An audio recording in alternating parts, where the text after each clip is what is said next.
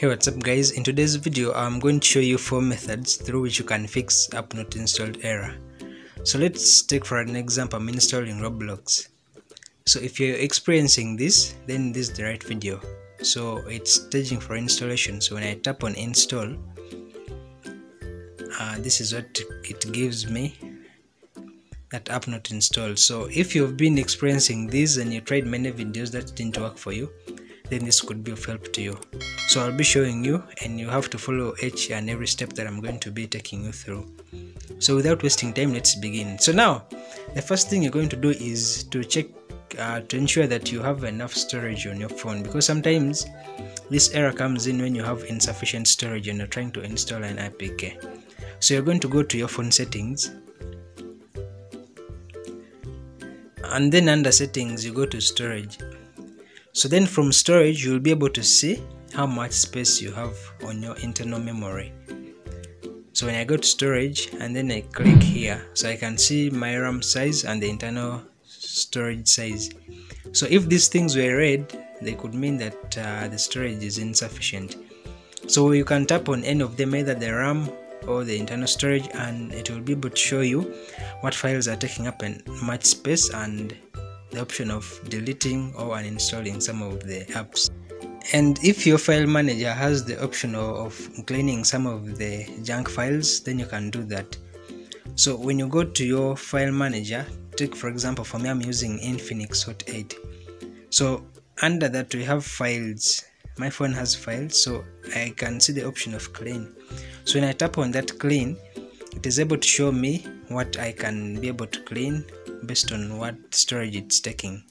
First of all, I can clean the junk files and then others.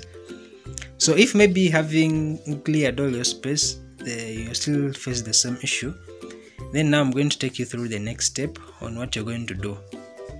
So let's take for an example, after cleaning your files, some of the junk files and the big files, you face the same challenge.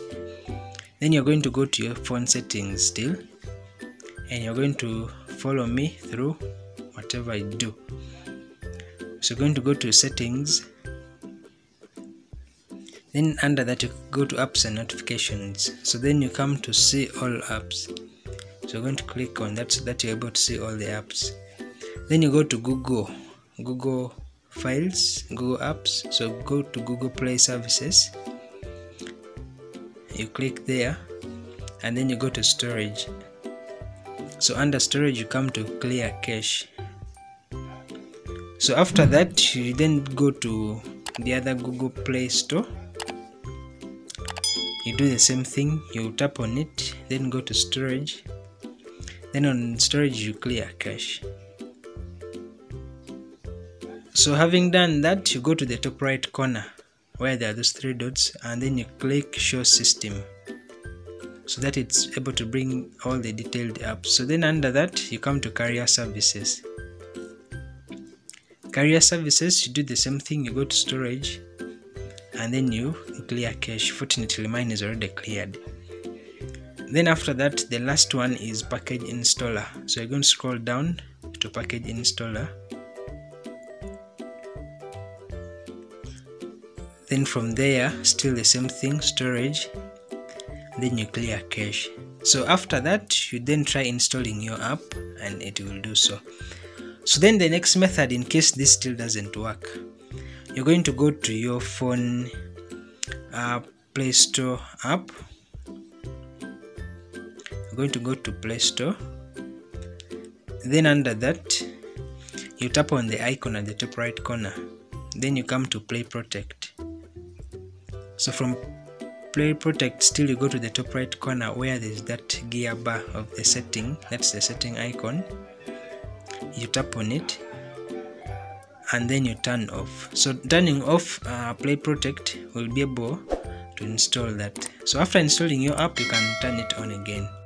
So with these 3 methods, I hope your app will. Let's go back to the APK. So I'm going to show you that it has worked.